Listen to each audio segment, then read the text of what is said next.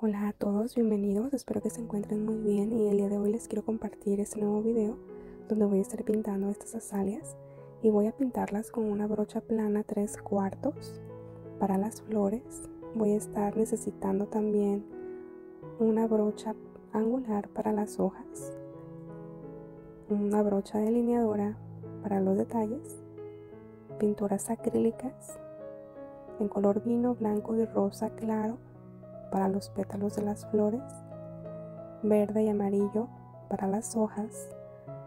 Y bueno, pues también vamos a ocupar una paleta para mezclar nuestros colores, ya que vamos a trabajar con la técnica de doble carga. Ustedes pueden utilizar cualquier superficie para hacer su mezcla de colores. Vamos a mezclarla. Recuerden que esta técnica lleva dos colores, un color oscuro y un color claro, y de esta manera podemos hacer un bonito degrade y formar pues trazos en una sola pincelada.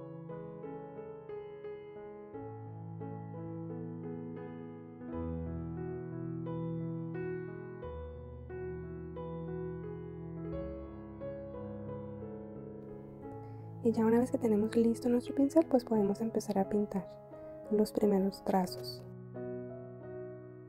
Y bueno, pues este trazo lo pueden hacer con el trazo de hoja con movimientos irregulares.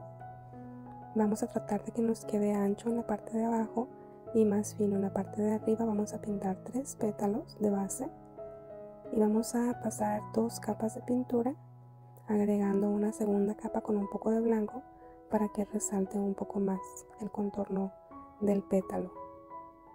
Y bueno, pues ya una vez pintado esto, podemos agregar detalles o seguir pintando más flores. Esta flor lleva una línea en medio de los pétalos en un color más oscuro, o dependiendo del color que ustedes vayan a pintar su flor, pueden utilizar el color más oscuro para ponérselo en la parte del medio. Y bueno, pues aquí vamos a seguir pintando los pétalos, y si ustedes tienen alguna duda, algún comentario, lo pueden dejar en los comentarios y yo con muchísimo gusto voy a estar ayudándolos. Si ustedes quieren aprender más sobre esta técnica, pues los invito a ver los demás tutoriales para que vean diferentes tipos de formas de pintar, algunas flores, hojas, o se pueden dar ideas para pintar también. Y bueno, pues de esta manera es como ustedes pueden pintar flores de azalea, y lo mejor de todo que este tipo de trazo pues les puede servir para pintar hojas, entre otras flores, dependiendo de la forma del pétalo.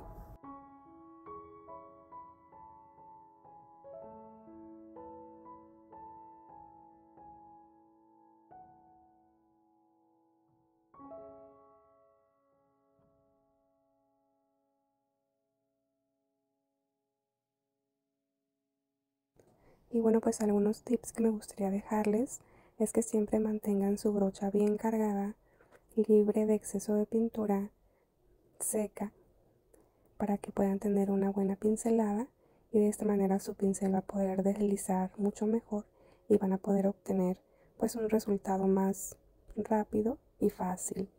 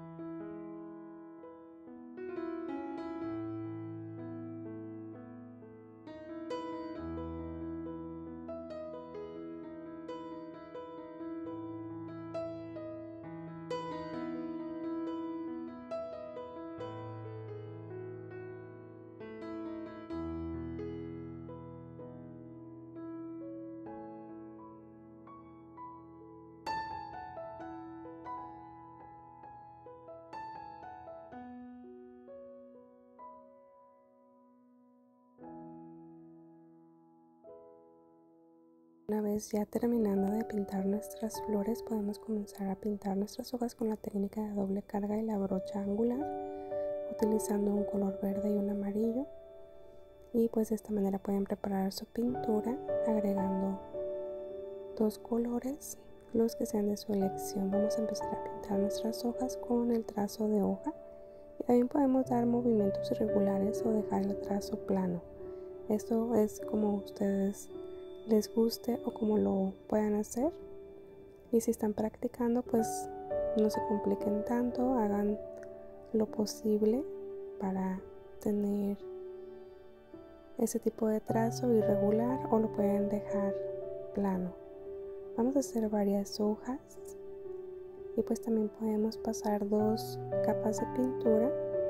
Recuerden dejar secar la primera capa para evitar levantamientos de pintura, y ya pues una vez seco podemos pintar o agregar detalles, lo que queramos.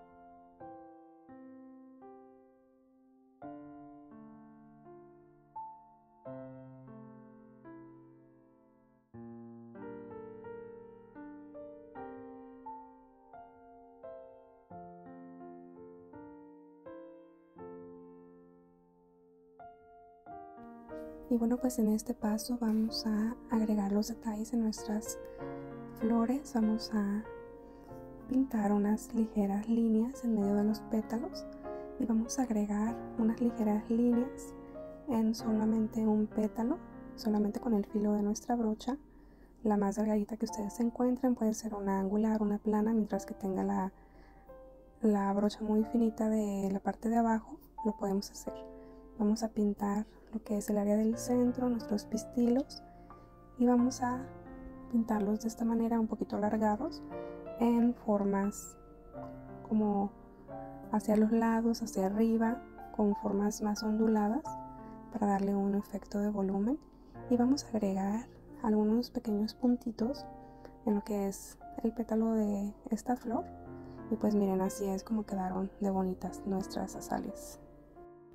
Además, si ustedes quieren aprender a cómo pintar y decorar cajitas de cartón personalizadas, no se pierdan el siguiente tutorial para que ustedes aprendan a cómo hacerlo.